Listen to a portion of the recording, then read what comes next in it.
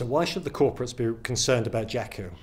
The lessons that we've learned from JAKU are that there are thousands of victim computers that are sitting in waiting that can be used unwittingly to perform DDoS attacks and spear phishing attacks and spam campaigns and other forms of organised crime behaviour that can be pointed at any one of our corporate infrastructures. On a smaller scale, some of those victims that we've seen are within the corporate space themselves. It only takes one or two weak links.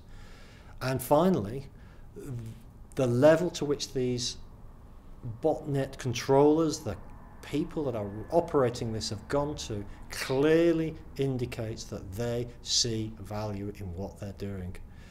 In the report, there's a great deal of detail on those command and control systems and the targeting they've done on how much effort they have gone to create a resilient infrastructure. More details are in that report. I can't explain it here now, but go and read the report if you're interested in knowing how these botnets are actually working.